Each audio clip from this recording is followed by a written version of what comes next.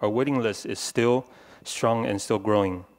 Teaching and learning continues at high levels. Even with these difficulties, our students have met almost every literacy goal we have set thus far. Though we have postponed our 30th celebration, we're still preparing for the day that we can share the community of how we have grown.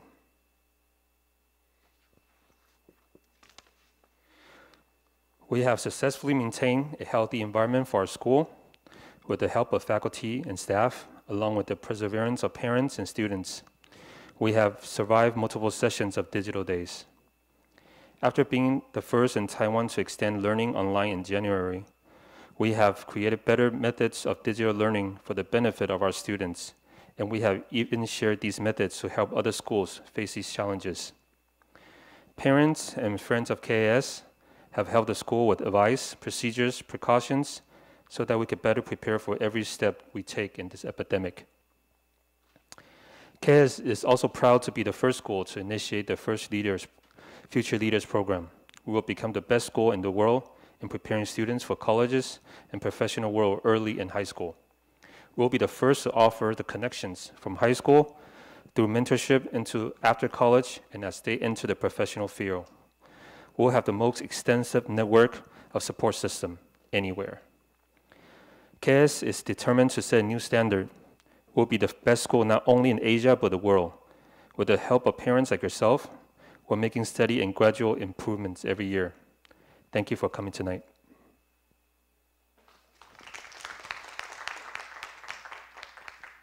Next, I would like to bring up Dr. Pfluger for the annual report from the superintendent.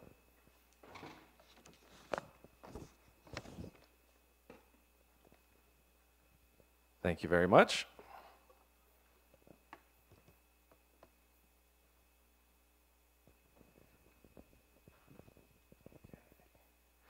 All right, well, welcome. I'm Dr. Pfluger. I'm the superintendent of schools here at KAS, and I will share a lot of information and story to you with you tonight. But I want to be clear that all I am is just the lucky one who gets to speak on behalf of the team, because everything I'm going to show you represents the work of a lot of people over a lot of time. And I want to start with a story about one of our students. I'm going to call her Tammy, but that's not her real name. She is, however, a real student, and her story is a real story. Tammy was a lot like a typical KS student. Bright, hardworking, affable, and as a 10th grader, unsure about what her future should look like as 11th and 12th grade and going into college. Unsure about IB or not, what her course may be. Well, the decision time came, and her counselor encouraged her to pursue the diploma program, and she went for it. It was hard. She was not always motivated to do all of the work, but in the end, she was successful. But it didn't come without challenge. She was bright enough for it, but she didn't always enjoy it. However, the diploma program allowed her to take advanced music and math classes, and ultimately she was successful. And what she learned in the DP helped her get into a very rigorous, very selective university, where she dual majored in music and math. Now she's starting into grad school, and her future is very bright. Now, speaking of colleges, I will share with you our college acceptances for the class of 2020 a little bit later, so stay tuned for that. But we have many students like Tammy, and for them, our IB program is changing their lives for the better. As we celebrate 30 years of KAS, now is a time for us to look at who we are and who we can become to be even better for our students. So in my report tonight, I'm going to talk about where we are as a school and where we're going, and I'm going to talk about our strategic plan, our accreditation, board goals, our mission and vision. Later you'll hear about curriculum and finance. These are all important things. But Tammy, she doesn't care about our school budget. She doesn't care about master schedule. She doesn't care about curricular alignment. She and every KAS student just deserve the best preparation for their future that any school can provide. And so that's why we have a duty to get these things right for Tammy and for every student. So tonight you're going to hear a little bit more about how we've done that and about how we plan to do that in the future. We have a lot to be proud of. We have great students, we have supportive parents, a very supportive board, a very supportive PTA, a world-class faculty. And we have so many people doing so many great and so many wonderful things here, and our efforts at KAS are truly a team effort because of a lot of people. First, let's talk about something that we know is on everybody's minds, and those are the challenges that we've faced in recent months as a result of COVID-19. I want to talk a little bit about our preparation. Actually, it started back in March of 2018, when for the first time, we did what has now become an annual crisis and communication training. The reason for that was because we knew that something might happen, and we wanted to be ready and have process together so that we could work quickly as a team to prepare for what needed to happen and to prepare for how we communicate that with the community. This is something we do every single year to make sure that we're always ready. Now, last year in November of 2019, our Learning Technology Office started planning for an online continuity of operations. We didn't know that COVID-19 was coming, but we wanted to be ready for a variety of things that could happen. Going up to January, on January 21st, the first confirmed case of COVID-19 was announced in Taiwan, and just 5 days later, our chair, Ken, and I were having a conversation to discuss appropriate action here at the school. 2 days after that, we convened the response team for the first time, and with board discussion and approval, we made the decision to go online, and we became the first school in Taiwan on January 30th to open up with online instruction. A couple weeks later, we became the first school in Taiwan to bring students back to classrooms. And as you know, since that time, we've gone online and come back 2 more times, always with an eye towards student safety. And to this point, and we're optimistic about the future, but also very aware of the challenges ahead. But to this point, we're still at 0 confirmed COVID-19 cases here within our community. But this didn't happen on accident. It started with very early preparation and very early action and working together with a lot of people. There was no one person that made this happen. It was a lot of people working really, really hard. And I have to give special credit to our faculty and staff, our students and our parents for doing things that they have never been asked to do, the flexibility, the hard work that's come with that, that's gotten us to where we are. I also have to recognize our facilities and custodial team. If you are here on campus, at some point while you're here, they will come by disinfecting whatever is around you. They are around the clock disinfecting this campus and keeping it clean for our students. And frankly, none of this works without the community coming together. So really, there are a lot of people that have contributed to where we are today. So let's talk about our mission and our strategic plan that we've been working through for the last 3 years. If you're part of the KS community, you already know our mission. We think big. It drives everything we do. And underneath that is our strategic plan. For the last 3 years, we've been following the strategic plan. And don't worry, that text is not there to read, but that's just so you can see it. Our strategic plan has 3 priorities. First, to strengthen literacy skills. Second, to ensure adequate, appropriate, and articulated curriculum. And third, enhancement of citizenship skills. Now this plan and these priorities here, they finish on June 30th this year. This is the end of the plan, and they're soon going to be replaced by our school-wide action plan. And so we're going to talk about these goals. We're going to talk about how we performed on these goals and what's coming next. So goal number 1 is to strengthen literacy skills. And you'll see we have some very specific goals here. 5% higher than the world average on some very specific assessments. Not just all MAP scores, but specifically MAP reading scores, PSAT, ACT, English HL scores. I'm going to show you the scorecard for that, but then I'll explain to you what you're actually looking at and what this means. So what you're looking at here at the top are our MAP scores from kindergarten down through grade 9, and also SAT, ACT, and our DP English HL scores. You can see some colors here. Let me tell you what those mean. Where you see green, what that means is we met our goal last year by June 30th, 2019. We already met the goal, and we're going to meet it again. So for example, our class of 2026 in our reading results, if you compare KAS, which is blue, with the international average, you'll see 5 years ago, we were 5% above, then 6% above, back to 5, and up to 6% now. And we're confident that we're going to continue this trend. So the goal has already been met, and we expect to be even better this year. Where you see light green, you're going to see where we are on target to meet this goal by June. So for example, the reading scores for the class of 2022. 5 years ago, we were just 0.61% above the world average. And that has grown every single year to June 30th, 2019, where we were 4% above. So if you look at this trajectory and you look at the work we're doing, we anticipate being 5% above by June 30th this year. Where you see orange, what that means is the goal has not been met yet, and we're taking a look at our strategies because this is an important goal and the work moves forward. So you'll see by June 30th, 2019, reading results for this particular class were not yet there. So going back to that scorecard, you can see where we are. In almost all grade levels, we've met the goal or we're going to meet that goal on time by the end of this year. When we look at the data that our colleges are looking at, our SAT goal, we met that last year, we're going to meet it again this year. When we look at our DP English HL, we haven't met it yet, but we are on track. Goal number 2 was to ensure adequate, appropriate, and articulate curriculum, and let's talk about the results for that. Going back for a number of years, this has been a need for KAS, and the work is still in progress. Getting that work done really requires qualified people to do that. Prior to 2017, in the 2017-18 year, at the time we did not have a curriculum coordinator or an MYP coordinator or a DP coordinator. So we spent that year really making sure that our resources were being aligned and we were managing our finances correctly so that in the 2018-19 year we could hire an MYP, DP, AP coordinator.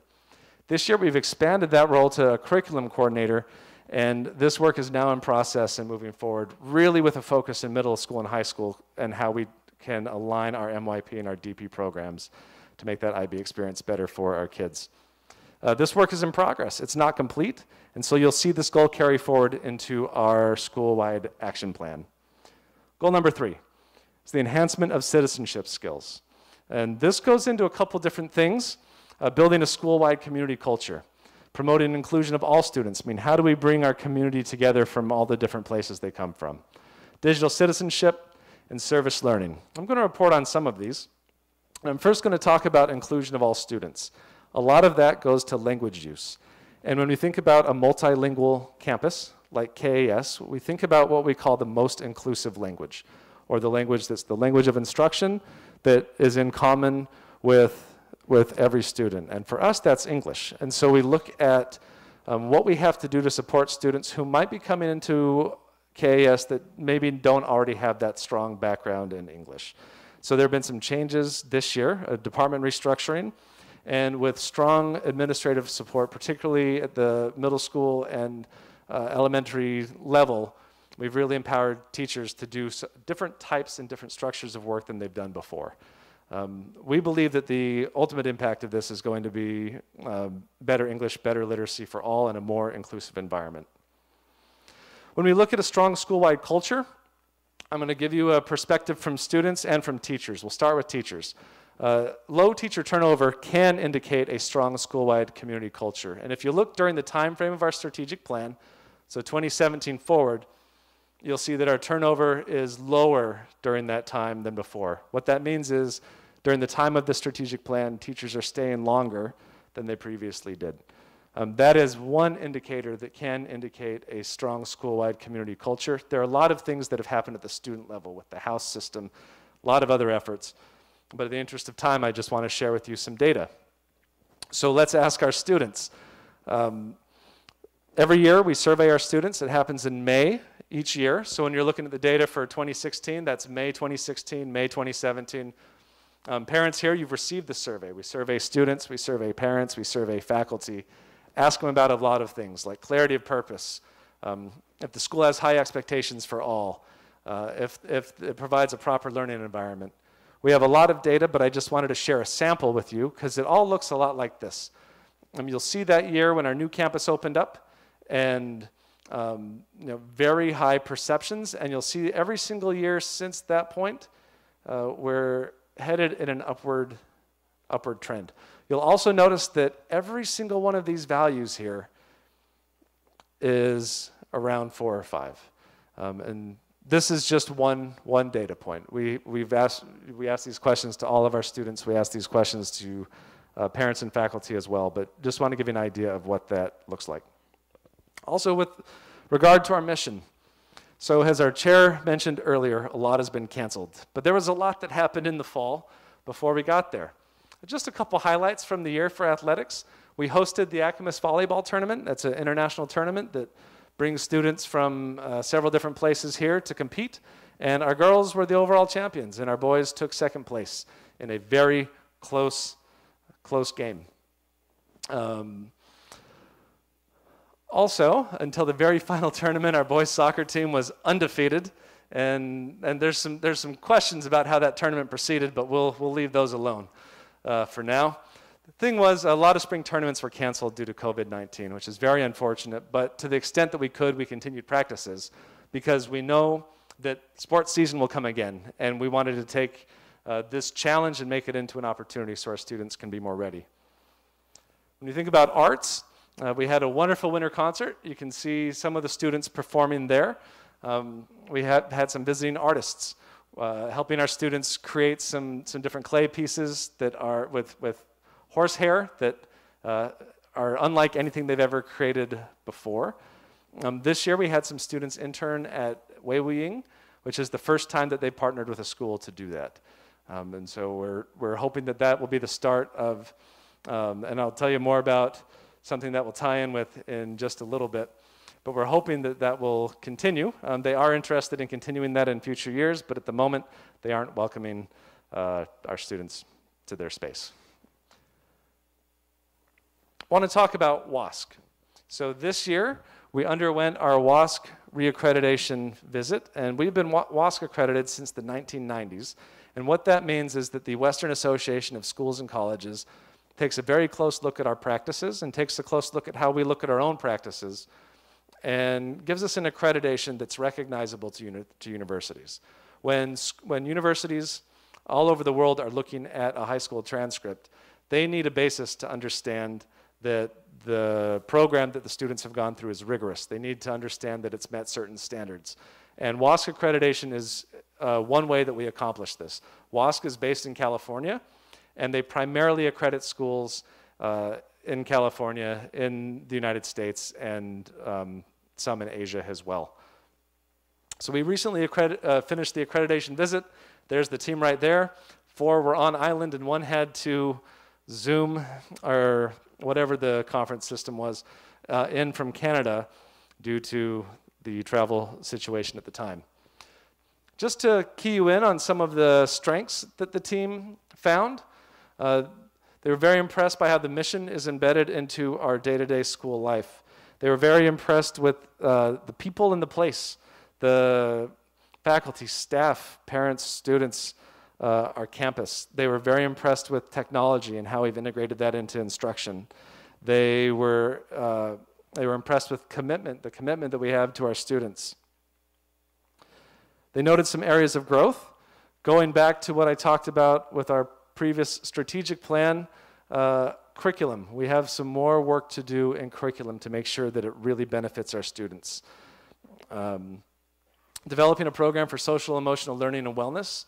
And we've spent a lot of time creating a new, updated and improved child protection policy and making sure as we go forward we implement that with fidelity, and we have a process to continue updating that in future years. Likewise, they want us to roll these into a school-wide action plan to drive this improvement in the years ahead. They want us to make sure our school-wide learner outcomes are as embedded in our community as our mission. And they want us to take a look at resources so that we assure that compensation is competitive with regional levels and staffing needs can be addressed. So what next steps for that look like is the team will create a school-wide action plan. This will align with board goals and the KAS Vision 2030, so we're all working together towards the same things. Because the reality is we can do anything, but we can't do everything. And we have to prioritize what makes the biggest difference for our kids, unite our efforts, and create the future that our students deserve. Also, 3 board goals that I want to report on. The first one is around education. And when I talked about alignment there, the board has already done that by aligning their education goals exactly with our strategic plan. So when we look at these goals here, there's nothing else to report because they are the same outcomes as for our strategic plan. Board goal number 2 is around resources, and that is to maintain or increase the current percentage of non-tuition revenue. So looking at ways to further provide resources for students in school outside of tuition. So we are currently on target to maintain, but to increase is going to take some time, especially in light of current global circumstances. Our long-term vision and strategy for this include building out an Office of Advancement, and we'll outline some more strategy for that in the future. Board goal number 3 is around facilities. To initiate the process and timeline for creating a KAS 2030 vision, and to plan by this June for increased facility use by June 2021. I want to report out specifically on that vision. In the fall semester, we initiated the process to find facilitators to help us be successful through this. In January, we selected transformation systems to facilitate this process, and we started right away. And about 2 weeks later, our focus was really shifted towards keeping our community safe in some extreme times. So you're going to hear a lot more about these efforts as we reconvene school in the fall semester. So let's take a look at what our future looks like. This graphic here represents school enrollment from the 1993-94 school year up until today. Now, I want to be clear. There's a line here to kind of show you this demand. This is not an exact, accurate trend line. It's just an illustration to show the concept. It's not the exact mathematical line. But if you take a look at the general trend of the enrollment over time, it's more or less been pretty steady for a long time, right up until 16-17. And if you remember what happened in the 2016-17 year, this campus opened up. And it opened up nearly at capacity. And because we've been full ever since this building opened up, our enrollment stayed pretty much the same because we don't have anywhere else, anywhere else to grow. The demand, however, has kept growing. And so this space up here is how we've developed the largest wait list that we've ever had. That demand has continued at the same or even higher than historical rates, but our space has stayed the exact same.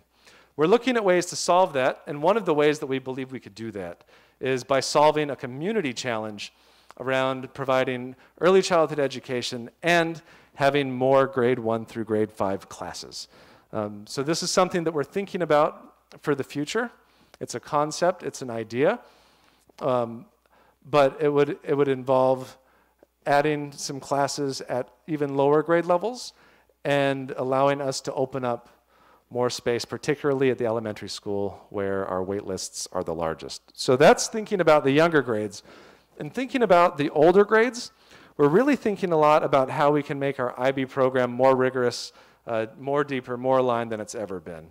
The benefits of that really, when students are applying for college, one of the things that the universities look for is that they've completed the most rigorous course of study for their college applications. Now what you'll see up there is just sort of the strategic framework for the diploma program, widely recognized by schools worldwide.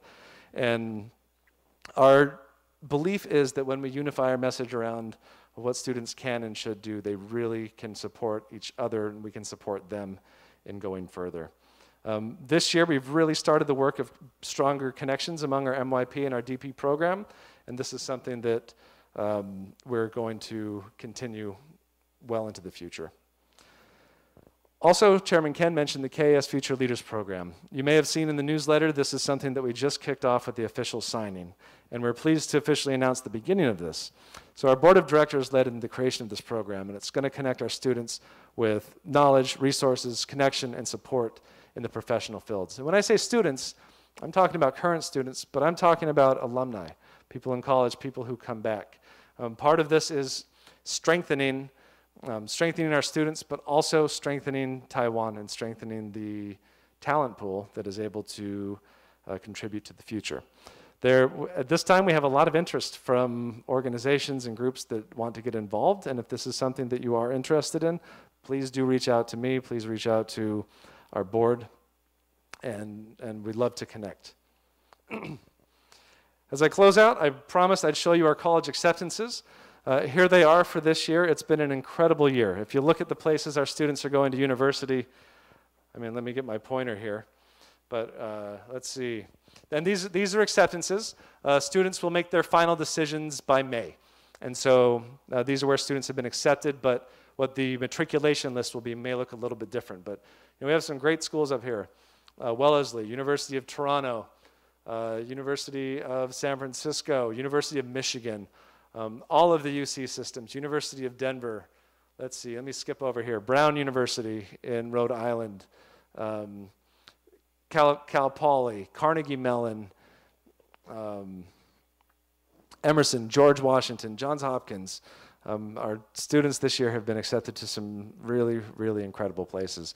Now, as a school, we don't compare our college acceptances to other schools. When other schools achieve great college acceptances, we're happy for them, we're proud of them. What's important to us is that our graduates, year after year, get into great schools, and that regardless of where they go, they're going to somewhere that fits them. Our hope is that every student goes to a university that's somewhere in their list of their top 3 choices.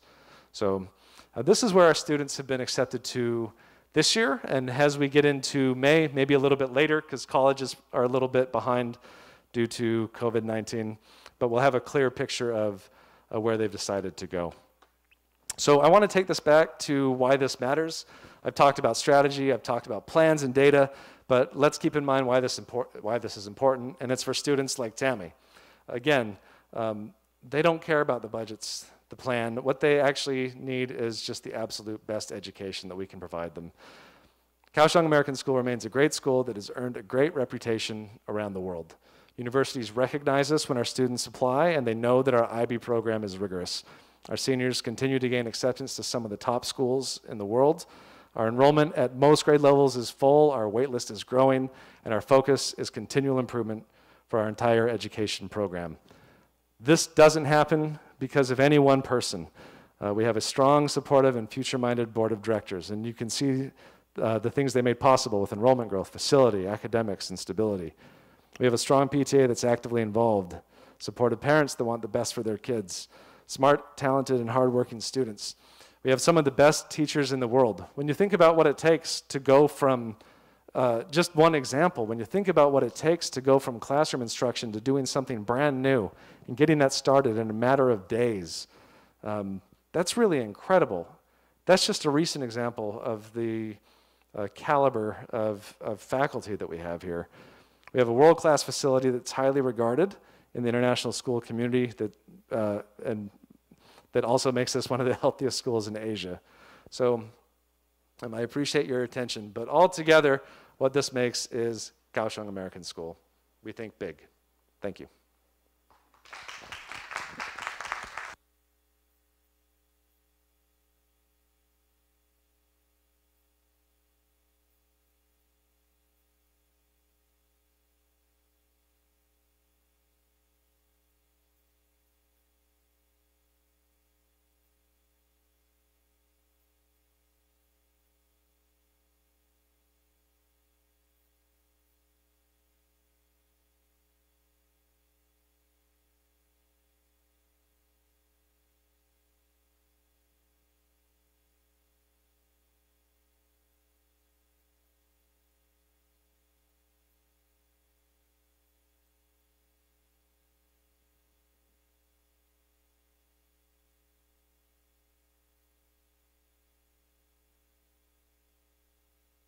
Oh, thank you.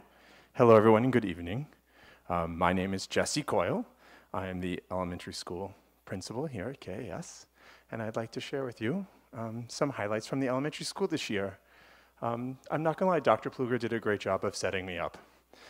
He really talked about strategic priority. We talked about literacy and curriculum, and really literacy has been our focus this year in elementary school. I call it the bread and butter of little children, teaching them to read. It's the most important thing we do.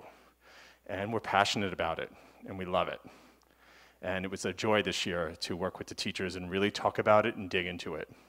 And the ways that we looked at it was curriculum, which is our second strategic priority, and data. And I think you see a theme amongst all of us as an admin team of looking at data and how to use data to support students. So this is an example of some of our curriculum work. This is a little snippet from 3rd grade, and it's a scope and sequence document. And scope and sequence is really what are we teaching and when are we teaching it. And here our 3rd grade team gets together and they look at their units and they talk about when do they teach their units and how long do they teach their units for. Something so simple can be so powerful. And one of the things that really resonates with me with this particular work is it gets our third grade team to really collaborate and work together as a team and make common agreements on what are they going to teach us third grade? What does it mean to be a third grade teacher, and what's our content for our third grade students? And I like to call this 2 classes, 1 program. So if a student is in third grade class A or third grade class B, they're receiving the same high quality instruction and the same curriculum. So it doesn't matter which room they're in because we have 1 program. Now sometimes learning activities look different because people are people and they're different, but the content is the same, and that's what's important. The next step in our curriculum work when we're referring to literacy is standards. So here we've adopted the Common Core State Standards out of the United States, and the first thing teachers do is what we call unpack them. So they read them and they determine, what do I want my students to know and be able to do? It's the foundation for all of our work, for all of our units. And what's really powerful about standards is it helps outline the sequence between the grades. This is what a kindergartner learns, and this is how we build upon it for first grade, and this is how we build upon it for second grade. So we have a plan, so we're being purposeful. We don't want to leave any gaps in our instruction. We want to make sure we're covering everything we need to be covered. And then the next part is, how do we know? Assessment. So here, the grade level teachers sit and they look at a standard, and they're like, well, what does it mean to meet the standard? What is meeting expectations? And this is in alignment with our report card. These are our report card indicators. So what does it mean to meet expectations? What does it mean to exceed? And again, this goes back to 2 classes, 1 program. So now, when you have this type of rubric and teachers are using this to grade and assess, it doesn't matter if the student's in class A or class B, the grade is the same. And they'll be receiving the grade regardless of which class they're in. And I think this is important for an elementary school, and it's important for our students. And it's been a joy this year working with the teachers as they really think through this and really try to unpack it. Now, this is a work in progress.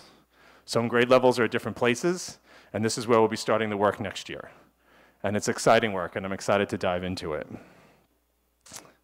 Data. Here at KAS, we have a couple of different external data points, and I think external data is important.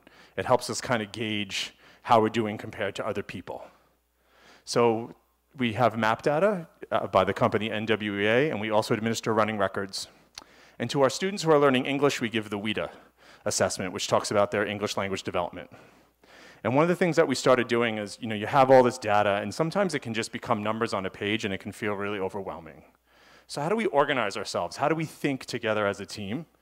And we started creating data dashboards. And so this is just a simple model. This isn't anything super fancy. And you can see here we have 3 students and their complete data picture. So these are 3 ELL students, and this is their WIDA score broken down by listening, speaking, reading, and writing. We have their MAP scores, which is reading, language usage, and math, and we have their running record, which is a reading assessment. And so we look at this as a team. So this would be both third grade teachers, myself, and the ELL teacher. And we say to ourselves, what does this tell us about the student? What areas does the student need the greatest support in? And what are some of our next steps? So really, for me, it's all about practice. So what does today's data tell us about tomorrow's instruction? How does this translate into student learning? What do we do next? And that's the whole reason why you spend all this time and all this money giving these assessments, and we've been working on it as a team. And it's been so successful, and we've been so excited about it that we're prototyping this for next year. And so this is just a little prototype of next year of how we want to look at all of our data for all of our students. And we want to compare our different external data points and really have deep and rich conversations about what are our students learning and what do we need to do for them next. The bottom line is it's all about students. And how do we help them learn? And how do we know where they're at? And how do we know what they need next? So what I do want to say is this has been my first year at KAS, and it's been really special. My spouse and I are having a great time, and we're really thankful to be part of this school and to be here in Taiwan. So thank you all so much for helping us feel so welcome and so supported. And I'd now like to turn it over to the middle school principal, Mr. Barnaby Payne. Okay, thank you. First time speaking in a microphone and a mask. Okay, so middle school. What's happening in middle school? So as well in middle school, everything we do is aligned with a KAS strategic plan in terms of academic achievement and literacy, curriculum and instruction, citizenship and student support. And tonight I want to spend the most time talking about student support. And this idea, especially in middle school, that's so important is how do we support all students towards the highest achievement and the big mission. So, from my perspective, the way that we treat the students at KAS who are struggling the most is what will define us as an institution. And right now we're in a very unique period in human history. And when we look at our students and families who are, well, you know, everyone has been impacted by what's happened through family members, through the news of the world. You know, it's been a hard time for everyone. So our focus has been, who do we predict or know has been struggling the most as a result of these times and with our online learning platforms and with our current academic structures, and how do we support those students? Because the theory of action is if we can take our most struggling students and help them have high achievement, then everyone in the school community is going to benefit. So let's talk about that. So the WASC, Ben touched on the WASC committee visit. There was a lot of great feedback. It's my 5th time in my career as an administrator being a part of a WASC process. And this was, I don't know if it was the best I've seen, but it was certainly the most authentic in terms of the WASC visiting committee validating the work of the school. In other words, there were no surprises. They were able to reaffirm the work we were doing and reaffirm our areas of growth. So this is some of the feedback around the middle school that I pulled out, because there was a lot of, the visiting committee really recognized that the strength of this community, the strength of our instructional program, as Ben has mentioned, is really teacher leadership and teacher collaboration, and how important that is at a school like ours. So there's some of the statements from the visiting committee. So student achievement, I reviewed some of this data with the board in January. We had 88% of our middle school students that made the honor roll. 1/3 of our students made the highest honor roll, the superintendent's honor roll. We had 100% of our students in the fall complete our student-led conferences. That's a really important part of an international baccalaureate middle years program curricula, because it demonstrates that the students understand what they're learning, why they're learning. It helps them connect with parents, and it helps deepen their understanding of the IB program. Also, after our first iteration of Digital Days, and again, this gets back to student support, the teacher leadership structure in the middle school, within a few days, had developed a productivity chart. So in other words, each team of grade level teachers started to track student progress. You know, who had turned in assignments, who was missing assignments, students they had made contact with, students that were missing. And so as a result of these the productivity system, at the end of the first iteration of Digital Days, the middle school team made the decision, or basically asked the question, what if 100% of middle school students were going to be accountable for their digital learning, and we were going to make sure that everybody got their work done? So again, this mindset that we're not going to let anyone fail. So that because of digital learning, no student is going to end up with a worse grade. Does that make sense? So we were able to get 100% of our students' work turned in from Digital Days. Maybe not quite 100, but almost there. And it took a lot of work. Teachers were contacting parents. We had makeup sessions at lunch and after school, but we managed to send the message to the middle school students that every piece of work matters, whether we're in school or we're on Digital Days. And then our final piece of accountability for the middle school will be obviously in our June report cards that are so important to the MYP, and our NWEA map testing in May. So in terms of curriculum instruction, again, and the strategic plan in middle school, there's full international baccalaureate and middle years program alignment at KAS. This is so important for that international standard. So I talked about this briefly in January with the board that, okay, so 88% of our students are on the honor roll. So that means we better check our rigor. We want to make sure that our students are being held to a very high standard and that there's not, grade inflation, that we know that our assessments are reliable. So MYP and IB help us do that because that is an international program, an international standard with international requirements that are reviewed periodically. We collected 100% of our course overviews and course syllabi, so we were able to determine not only in the middle school, but grades 6 through 10, the middle years program, according to IB, every single topic that's being taught in a given subject area, and exactly how we're assessing those topics.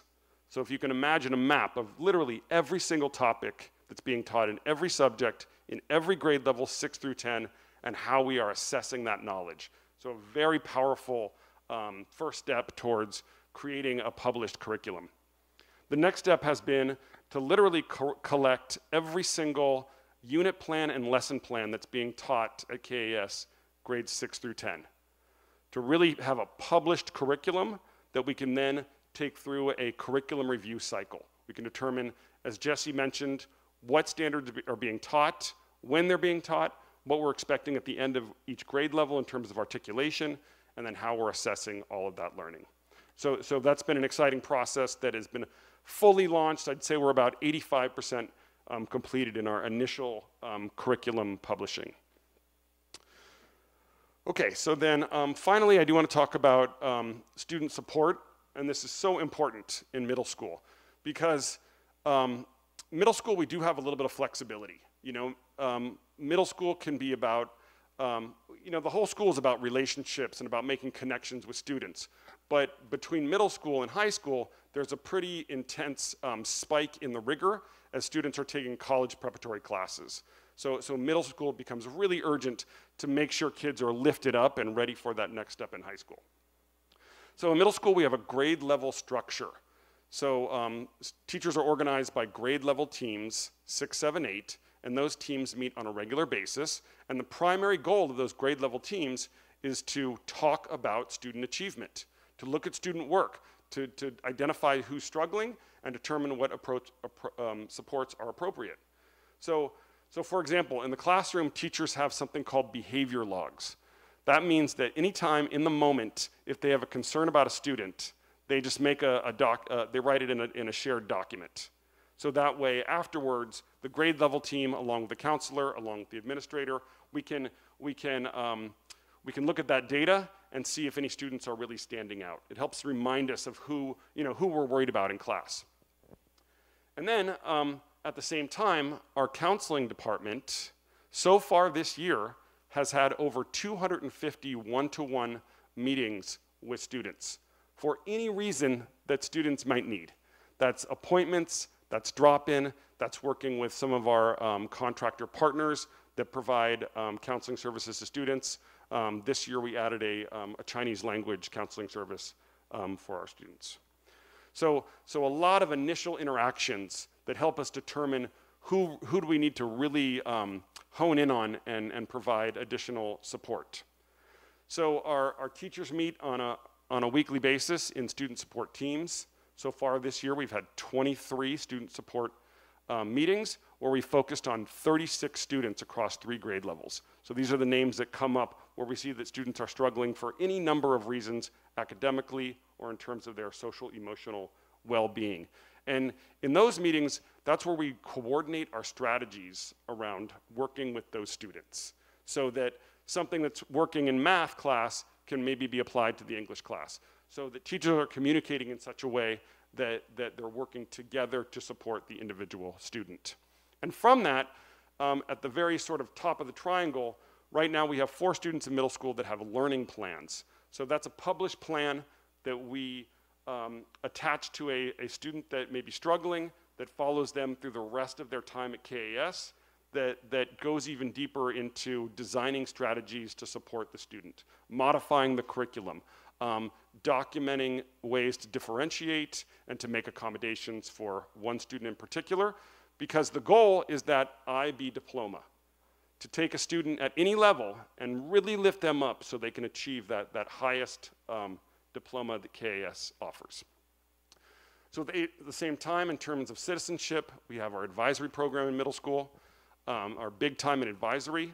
We do student surveys. They tell us what topics they're interested in. The teachers themselves have designed advisory curriculum for grades 6, 7, and 8. We've had 17 advisory lessons so far this year, and they are customized by grade level. They're developed by our teachers, and these are some of the topics that students identified that we have taught to students in advisory classes once a week. Also, big time is a time we use for our assemblies, student recognition, our course selection for the next year, our house competitions, student-led clubs, guest speakers, performances, etc. So really trying to get at those, the strategic plan for KAS and really, thinking about that evidence and how we can take that individual student and again, lift them up to our highest standard.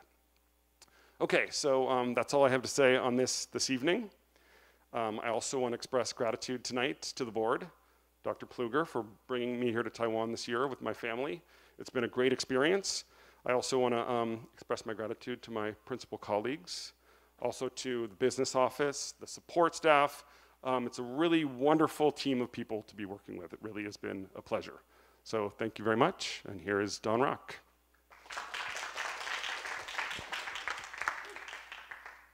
Good evening, everyone. Oh, almost there. Okay, we'll get there one day. Let's keep at it.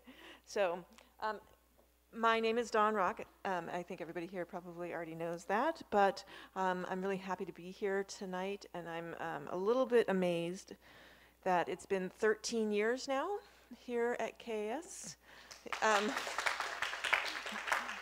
Daisy, you can't clap at that. You beat me. Ellen beats me too, actually. And actually, Eric beats me, and Denny, right? Yeah. So I'm not the oldest one here. Anyway, I'm very happy to be here. I'm very grateful to have my son go to KAS since he was in pre-K.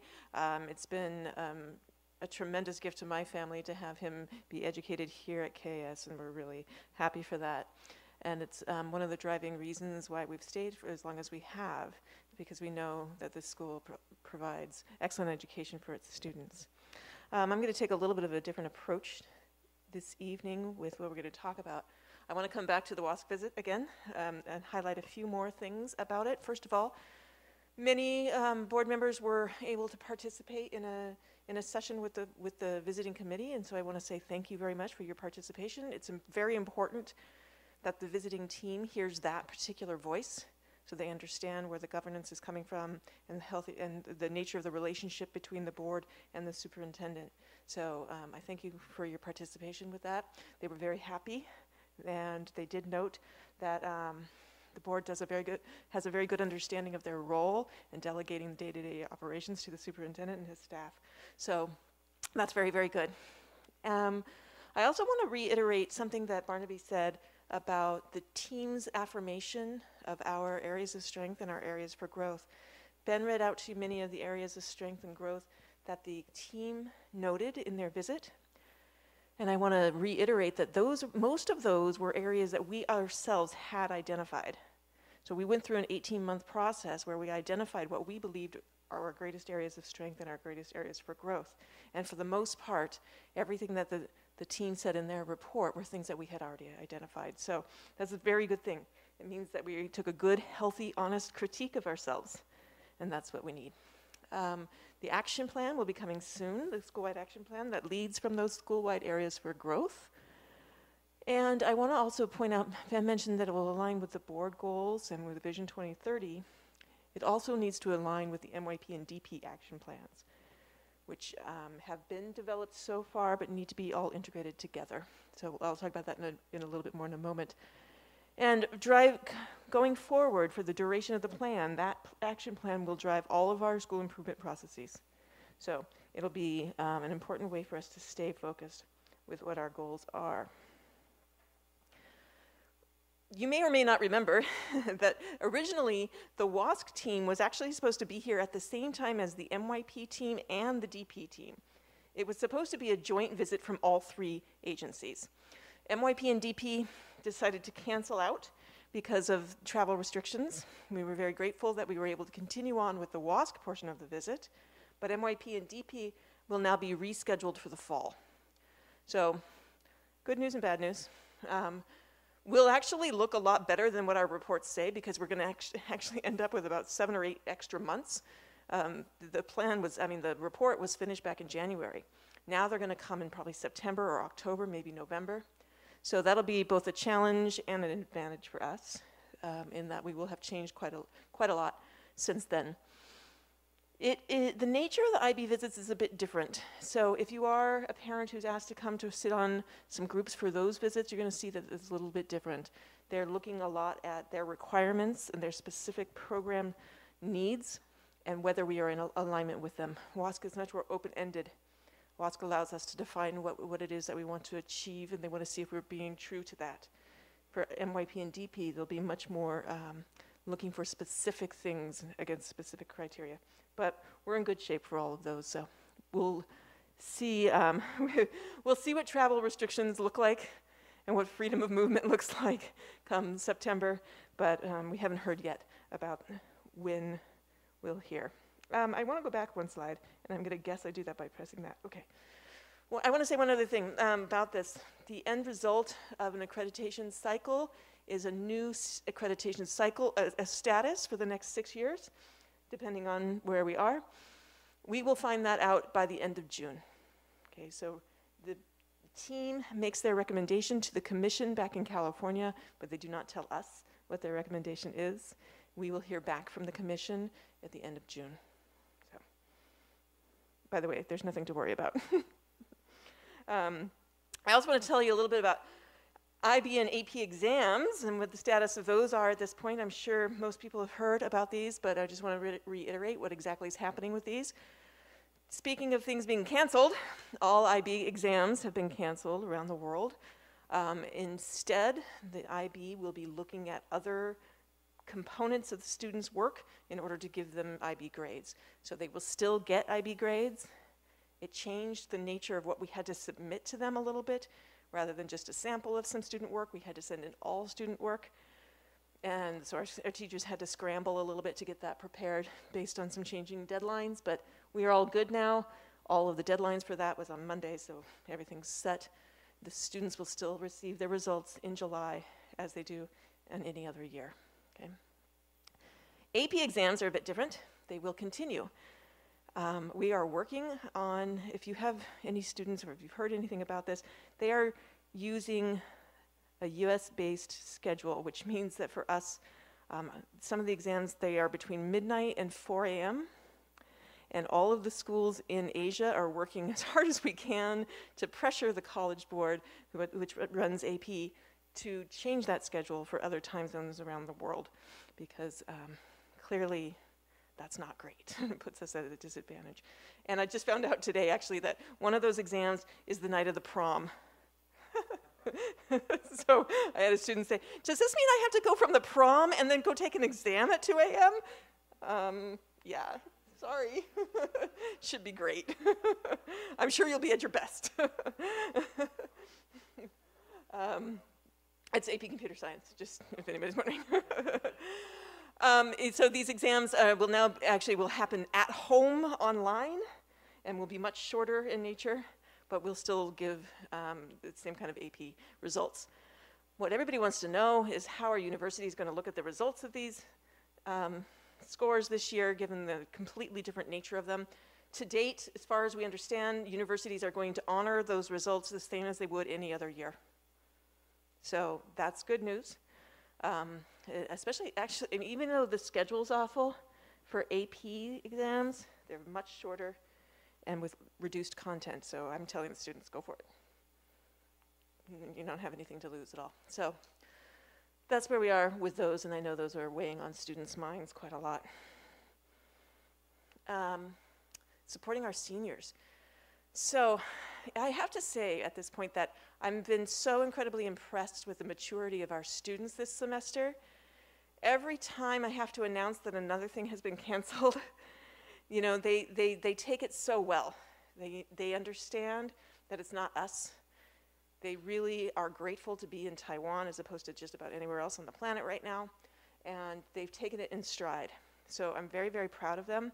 And from our end, we have a group of dedicated teachers who want to do everything we can to give them some of those fun things that they remember at the end of their senior year, right? The things that you remember the most about graduating from high school, they usually happen in those last couple of months right before graduation.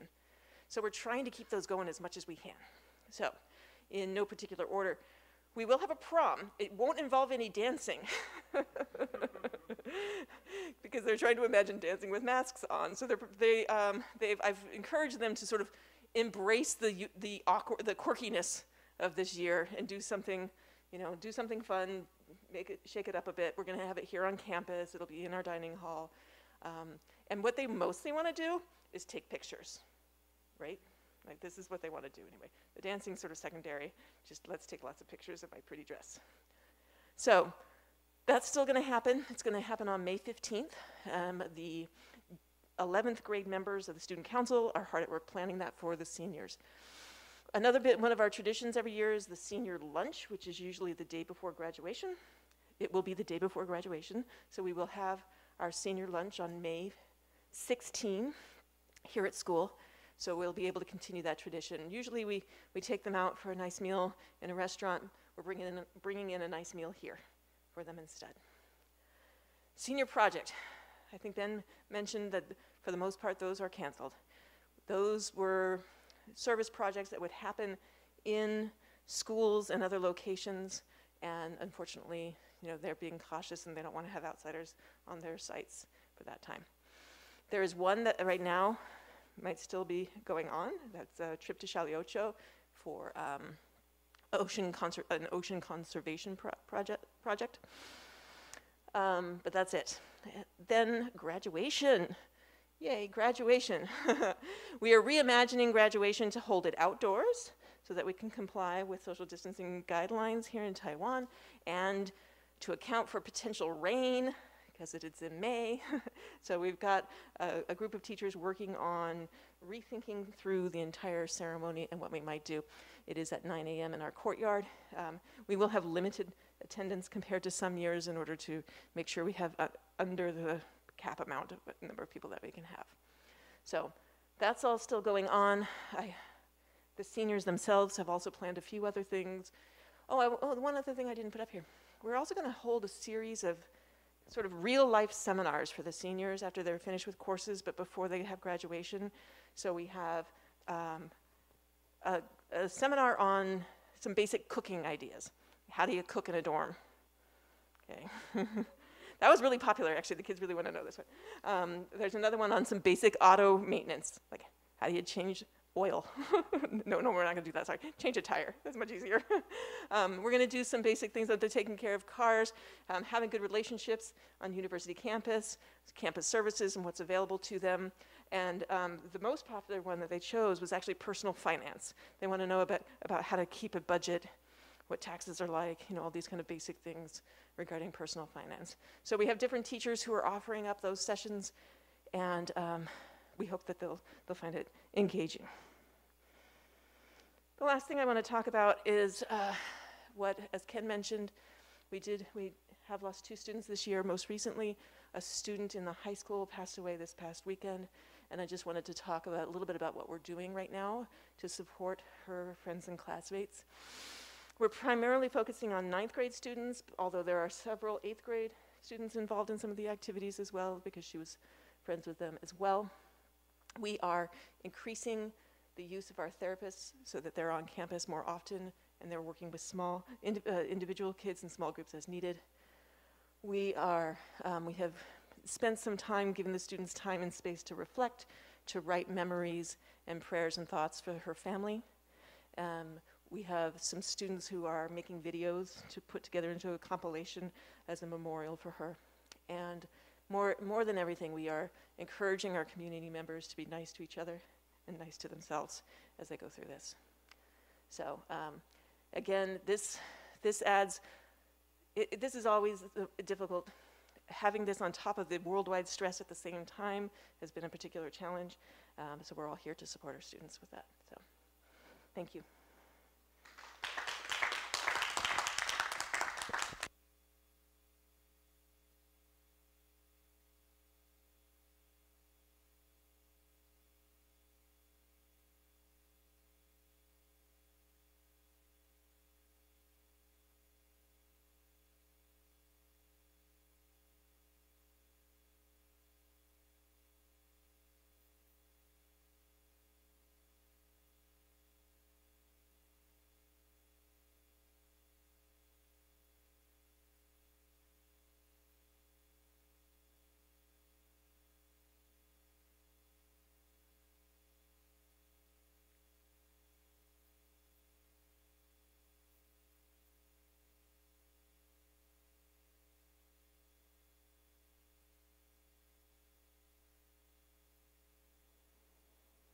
Thank you, Dawn.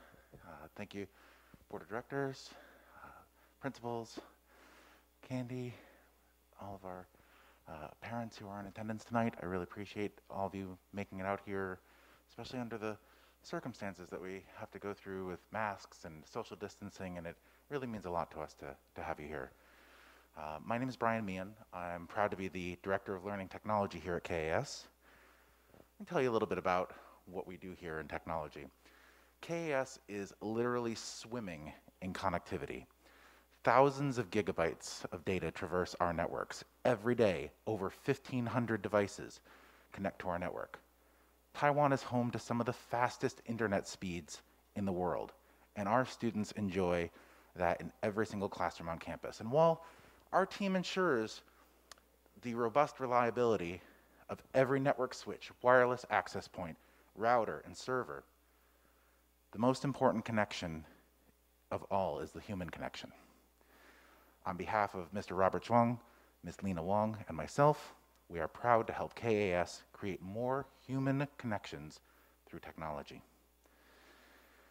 Communication is an integral part of the fabric that brings our community together. We give students a voice from software technologies that enable ELL students to become more proficient English speakers, to differentiation solutions that amplify even the softest voices.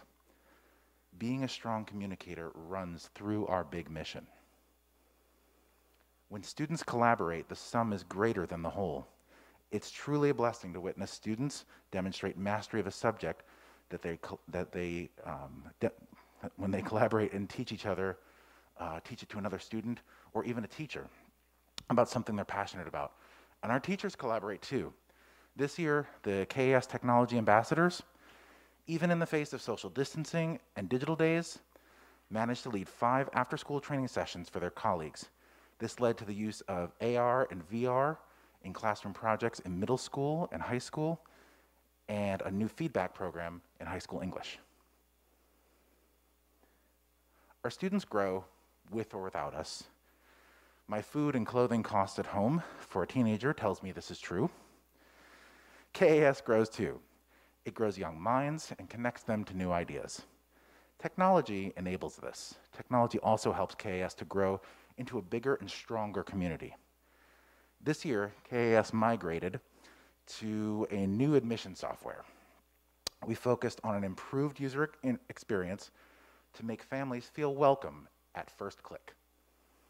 Our Open Apply dashboard ensures that we're able to attract and admit students who are the best fit for KAS and for whom KAS is the right fit for them. We gain stronger insight to our waitlist and our pipeline. KAS is poised for growth, and technology connects us to the data that proves it. We started this year with a new format and platform for our school newsletter, reborn as Dragon's Tail. This more interactive platform helps engage our parents and extended community and increases the visibility of on-site events, like this afternoon's college application process hosted by our counseling suite. Suddenly, we could connect with our community in a new and more powerful, not to mention measurable way. But we didn't stop there. Over the winter break, we launched a newly updated Dragon Gate and Dragon Gate Student. These information portals provide a connection for students, staff, and faculty to the myriad of data and software that makes our school work. They especially help our newest employees and students feel welcome by putting the essential information you need just a few clicks away. We're excited to share that our next project is our public-facing website at kas.tw, which is scheduled for completion over the summer.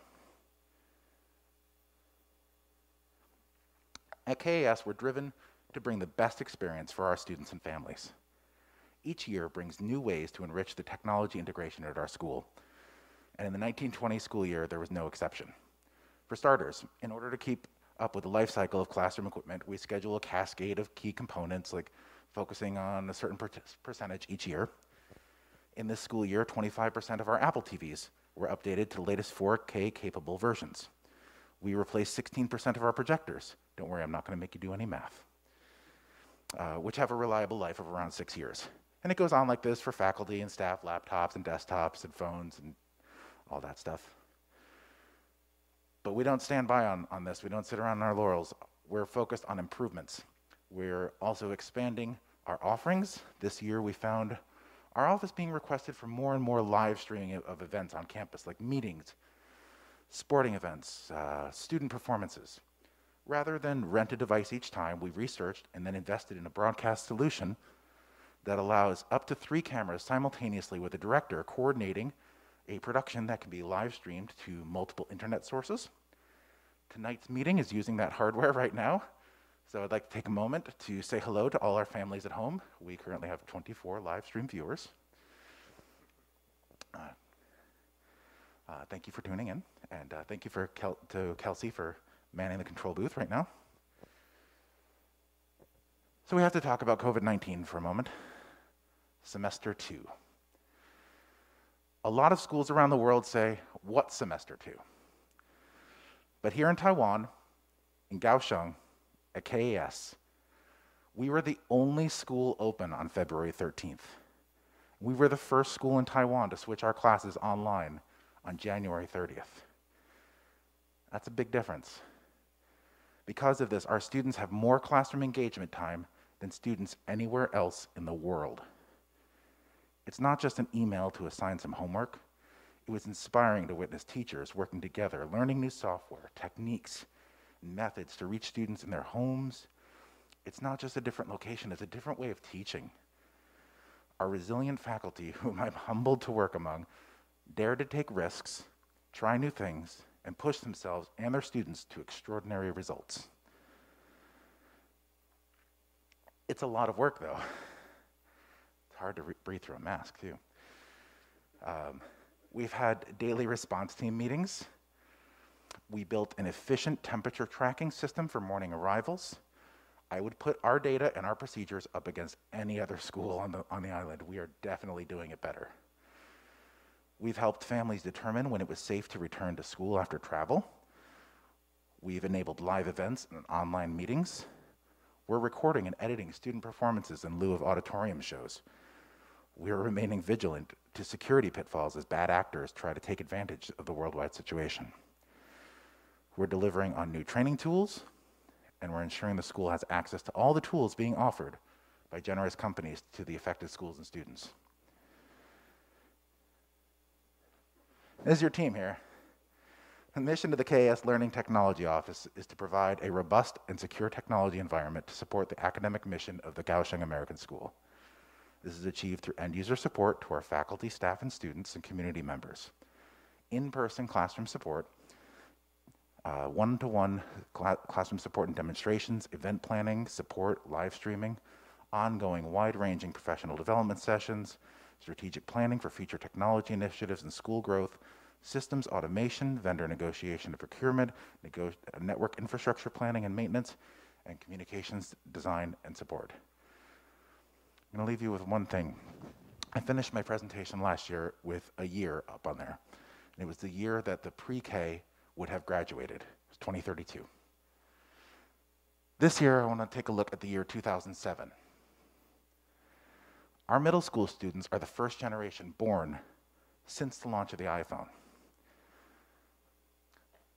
But we've got to be careful not to use that to judge or measure them. It does them a disservice to refer to them as digital natives. As educators, our job is to guide them to be future leaders by building in them a deep capacity for learning and for empathy. The iPhone changed the world. Sure, yeah, we had digital organizers and cell phones and internet access prior to the iPhone, but it was this turning point that suddenly the whole of humanity's information was available in your pocket. I'm sorry, Miss Collette, my 9th grade math teacher, but yes, in 2020, all of us do walk around with a calculator in our pocket and a periodic table and the entire Encyclopedia Britannica and every photo we've ever taken and every song we've ever loved. KAS is the right place for these students to learn, to grow, and to change both themselves and the world around them. They'll use technology to connect with their thoughts, with their peers, and with individuals all over this tiny blue planet. They have to. Our lives depend on it. Thank you.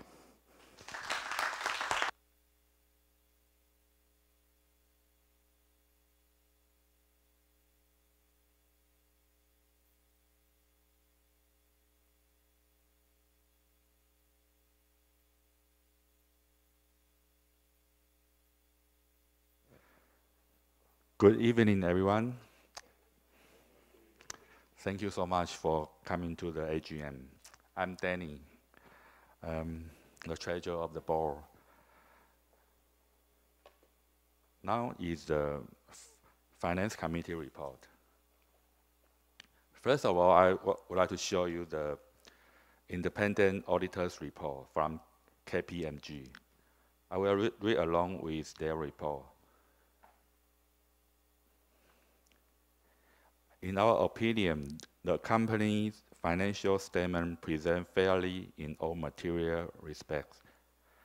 The financial position of the school of June 30, 2019 and 2018, and the East statement of activity and the East cash flow for the year then and in according with the regulation governing auditing and the certification of financial statement by certificate public accountants and the auditing standard generally accepted in Republic of China, as well as enterprise accounting standard and their related interpretation announced by the Accounting Research and Development Foundation of the Republic of China. This report shows us our business activity in the campus all comply with the relevant government law and the regulation. Okay, next page. How did we do this year? Original enrollment present in April 2019 AGM was 735 paid students.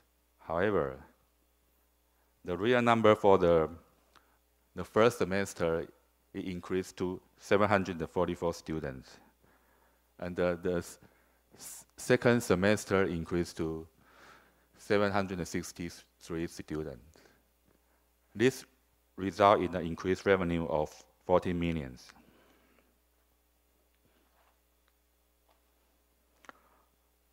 What do we do this year?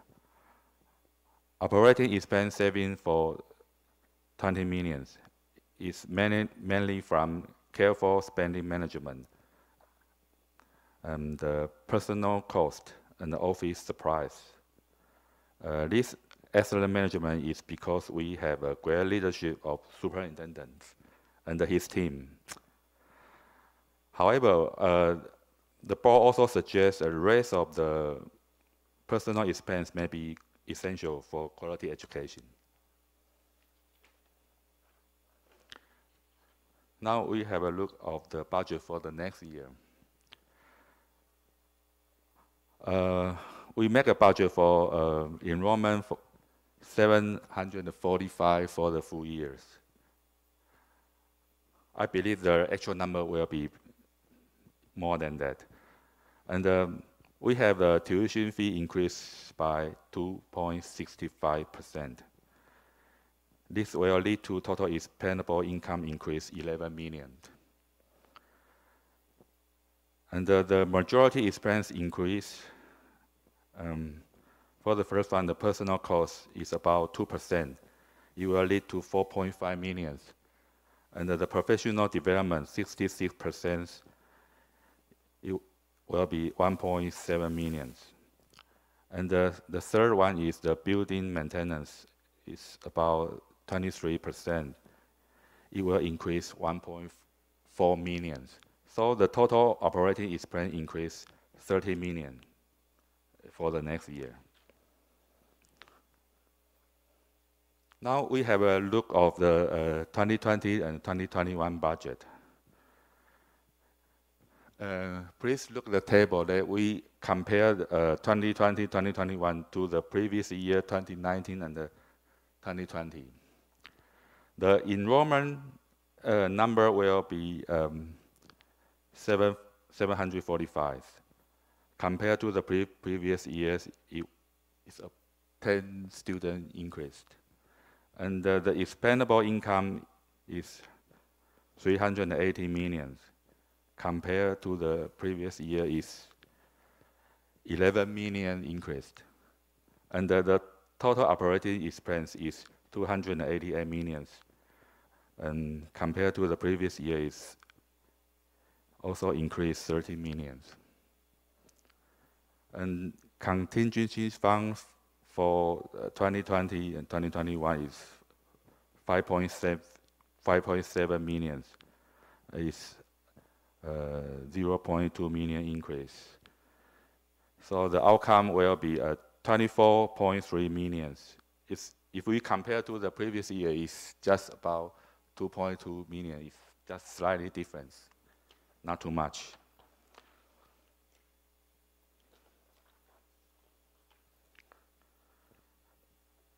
Finally, I would like to reiterate what I said last year.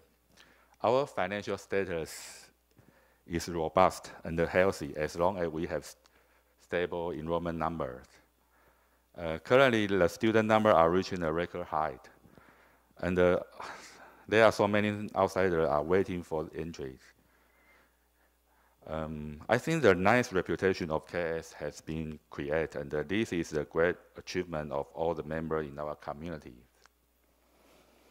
Furthermore, we have also accumulated sufficient contingency fund and the capital reserve to cope with the unexpected situation. I also like to take this opportunity to show my gratitude for the support of the board. Besides, the superintendent, Ben, and the business manager, Candy, and the rest of the staff in the business office. Because of their dedication and the tireless effort to make our finance always in good shape. Please give them the applause.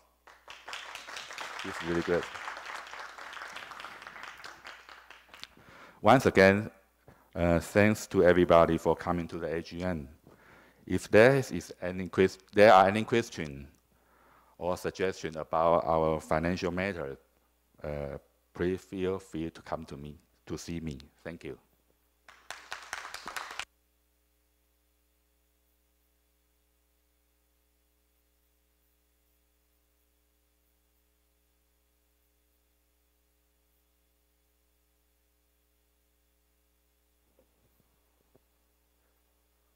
Second? Okay. Thank you very much.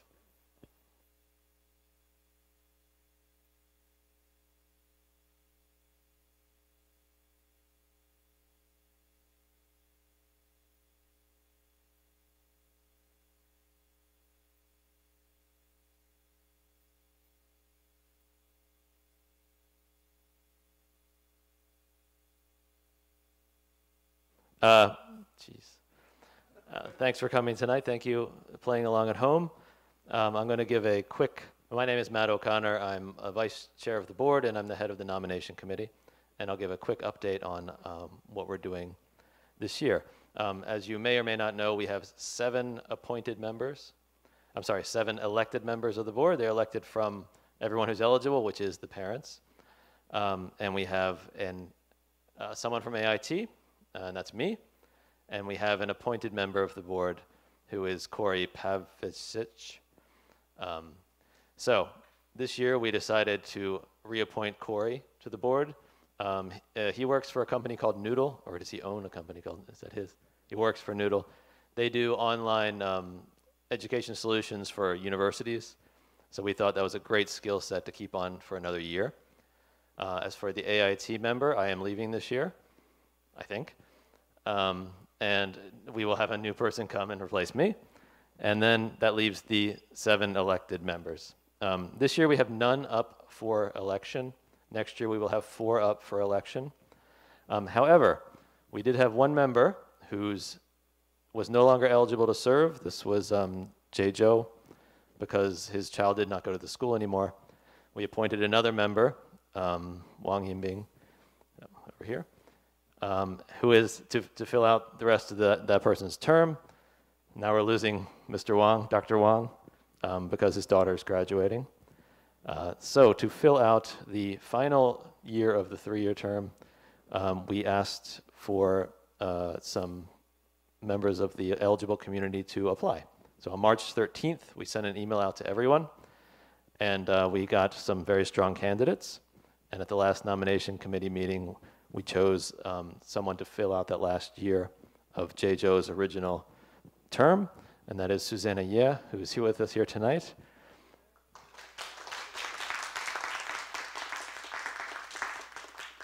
And she will finish out the term, and we will have the election again at the next annual general meeting next year for 4 seats. Susanna will come to the June board meeting. She'll be an observer, and then Corey as well will be sworn in again at the first meeting before the start of the school year. And that's all I've got. Thank you very much.